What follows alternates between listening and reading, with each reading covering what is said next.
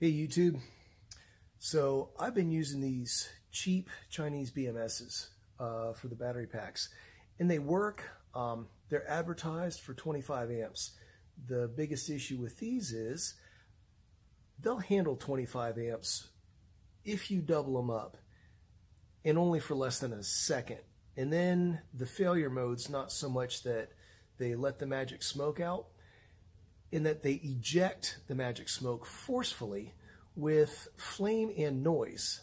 And the dog really hates it, and it's inconvenient when you get stuck someplace. So I decided to beef these up. What I did was I made a MOSFET breakout board because I wanted to use these International Rectifier 4110 MOSFETs. And they, is it going to focus? It doesn't matter, it's a MOSFET in a TO220 case. These, I've tested them, and they do pretty good at about 10 amps a piece. Without a heat sink, it'll take them 15-20 seconds to start to get hot. If you heat sink them, they will go for a long time before they start to get hot. So I went to easyeda.com. I designed these circuit boards and uploaded the files to JLC PCB, and in 9 days, for 25 bucks, I had 100 of these at my house. Now, I'm not sponsored by them, but that's pretty incredible, especially when you consider half that price was shipping. So what we're going to do today is we're going to take these breakout boards and these MOSFETs, and we're going to turn this 25 amp BMS into a 40 amp monster. So if you're ready, let's get started. So the first thing I did was pull out the boards and inspect them, and they look pretty good. Next I need to just provisionally see if it looks like it's even the right size, and the holes seem to kind of line up with the holes are pre-drilled in my heat sink. So let's get started. Take a little heat sink grease and give it a squirt on the back of the MOSFET and start bolting the MOSFET in place. It always seems, no matter how little heat sink grease you put on here, you are going to put too much and it's going to squeeze out and it's going to make a mess. But I keep trying to put as little as I can. So we got everything bolted in and it seems to fit in the board. So check it, see where it's going to go on the BMS, and that looks like it's going to work out.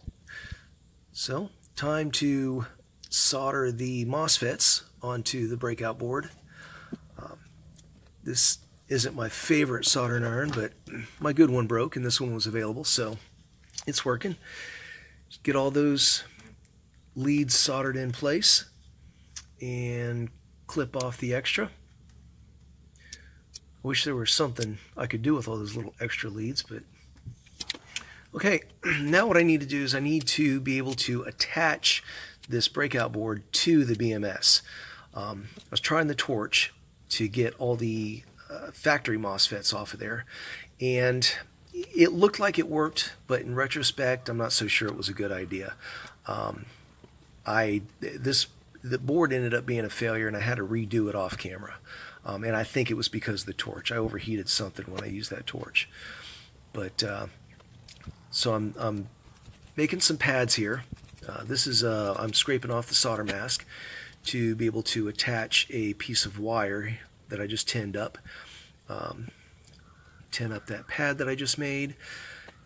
What I'll do is solder these wires down onto onto the board, and then bend the ends of the legs up and make sort of table legs, like a table sitting upside down. And then I can slip the breakout board down on top of that, solder it in place, and we'll be good to go. So I tacked it in place first, then I'll come back with a soldering iron, solder everything down real good, doing the same thing over here. It's not a real big pad, so it's sort of getting some solder on the soldering iron and then spreading it out, and then solder on and spread it out. Okay, so there I am, putting the breakout board in place. connect that little signal wire. Do that first now. In retrospect, the tweezers weren't the best way to do it, and I soldered 3 wires before I forgot to turn the camera on. So these are the last 2 here. Get those soldered up. And all right, everything's good. Everything's soldered. It's good to go. Let's clip off the extra leads. And it's almost back to square one. Now we got a 40 amp BMS that's ready to go.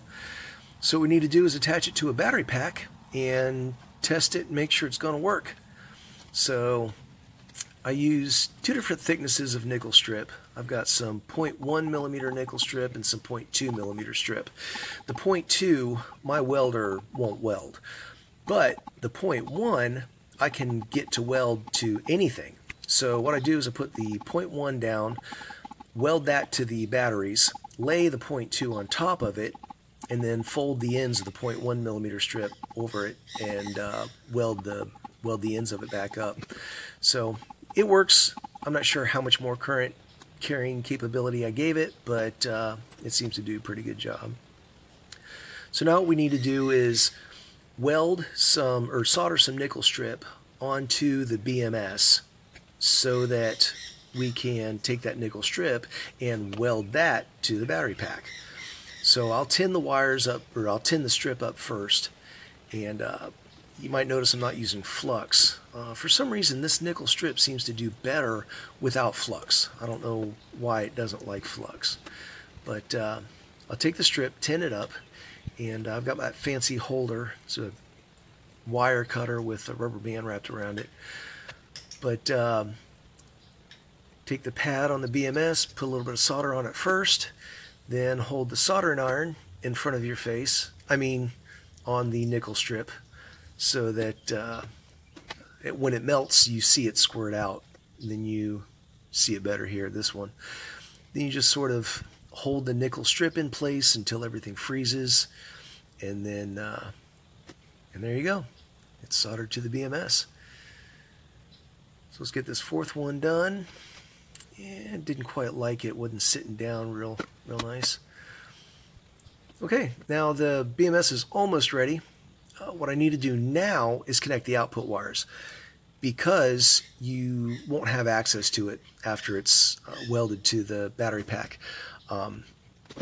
These little black framework pieces work really nicely, and when you get everything on here, it's all makes a very tight, nice, good unit, and you wouldn't be able to slip the wires in there for the output. But I'm using the thick nickel strip again, the 0.2 millimeter on the BMS. So I take another strip of the 0.1, I weld it to the BMS's nickel strip, and then weld that to the battery pack nickel strip, kind of like a band-aid strap over the top of it. And it welds tight. I've had to take this apart before, and it does not like to come apart. So we now have a battery pack. It's almost ready to go. Now what we have to do is connect the center strip of batteries to the outer strip of batteries. And I like to wait until last to do this for a couple of reasons. One, I'm not trying to connect up a BMS to a live battery pack. If anything goes wrong and I'm doing that, everything could be welded together, and now you got problems. And if something is heating up, it does not just come apart easily because it is welded. And then the other thing is, when you come to this side and lay that first strip down, you will know if you got it right or not, because if you didn't, your fingers will start to burn as that nickel strip turns red hot. But then hopefully you got a chance to pull it off and figure out what's going on, because it's not welded yet. But so here we are. That's the last part. Battery pack is basically ready to go. So before we do anything else, let's test it on the output, see how it's doing, and more than 12 volts. That's what we should have. The last thing I'll do is I'll enclose everything in heat shrink, because it hides all my ugliness and makes it look like I know what I'm doing, even though I don't.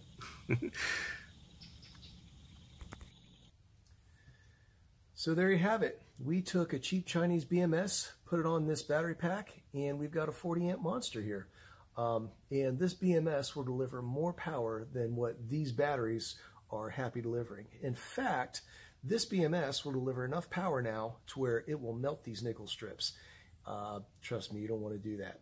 So, you know, just like anything, don't try this at, who am I kidding? Get out there and make something.